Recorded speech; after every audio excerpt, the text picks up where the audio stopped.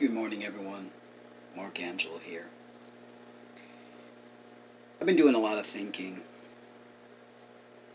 trying to put together in my mind why is it that we are facing what we're facing today. I know that many people who believe in spirituality understand how the law of nature works. Some people call it karma. Some people just realize that for every action there is a reaction. As a species, we have not been in our best behavior. We have not led life with our hearts, but instead we have led life with our brain, with greed. And we forget that what comes up must come down. For every action, there is a reaction. And that is how life is. It's not that there is a man upstairs with a beard pointing his fingers at you and telling you that you're going to go to hell and there's going to be a raft and all sorts of stuff. But just, it's the way that energy operates. It's how it is. So,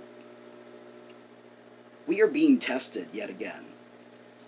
And I believe that the life that we have been living, so materialistically based, so much greed, so much want and need for money, has created an imbalance in our world. And we're seeing it.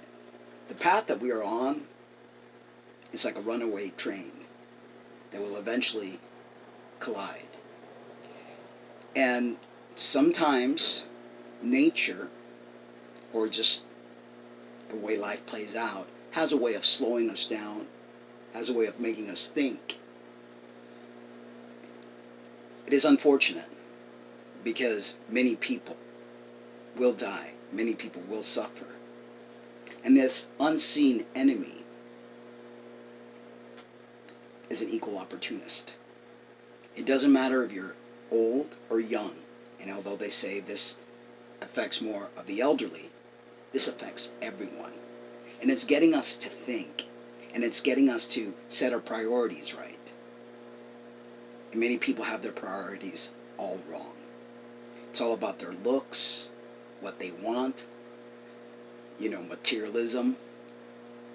We're putting the economy in front of people's lives and health. And we are being tested, once again, as a species. And I believe we are failing miserably. So if I had the ability to make the world a certain way, if I was president, if I was, a dictator or whatever it is, what would I do to make the situation right? First of all, my main interest would be the well-being of every single human on this planet. How do we stay alive and healthy? I wouldn't be worried about an economy, about money, because basically, we could do away with money. If we really wanted to, people would do things out of their heart to help one another, to create a society that has plenty for everyone. Why are we basing our lives on a green piece of paper that is worthless? They're printing money out and creating a deficit. The fiat system wasn't meant to last this long. It does not work. And so you have a group of people that have so much and a group of people that have hardly nothing. How balanced is that? That is wrong. No person should ever go hungry. No person should ever go without a roof over their heads. And somebody else has all these mansions, all these cars, all these clothing, all these shoes. That's wrong. We need to rethink the way we live. And we, the people, need to take charge and change this reality. Because this reality is doomed. We are heading for a massive crash.